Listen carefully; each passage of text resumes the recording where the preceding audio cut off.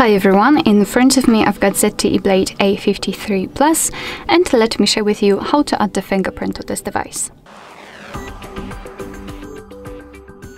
So let's start with opening the settings and then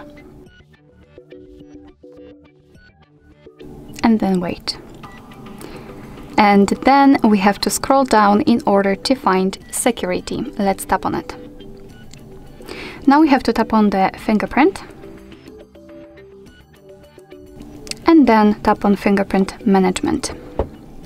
As you can see, this is the very first step of adding the fingerprint if you do not have the screen lock, like the regular screen lock.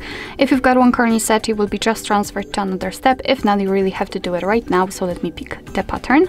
Let me draw it, tap on next, redraw it and confirm. Right here we have to decide what kind of notification content we want to show on the lock screen, so just pick the option you want to use and tap on done. And then let's tap on register.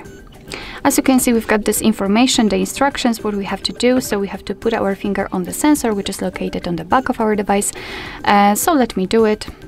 And as you can see right now, we have to do it multiple times in order to add our fingerprint fully. So try to catch every corner, change the position of the fingerprint. As you can see, it's quite easy and quick in this device. So let's confirm it with OK. And this is the fingerprint management section. We can manage our fingerprints. This is the fingerprint we just added. We can rename it or remove it. It's up to you. You can add another fingerprint. As you can see, you can add up to 5 different fingerprints. Here you can also decide what kind of functions this fingerprint will have, so you can wake up and unlock your phone. And here you've got also the simple touch. It's up to you what you want to use. So let me lock the device and let me put my finger on the sensor. And as you can see, the device is unblocked, which simply means that we just successfully added the fingerprint to it.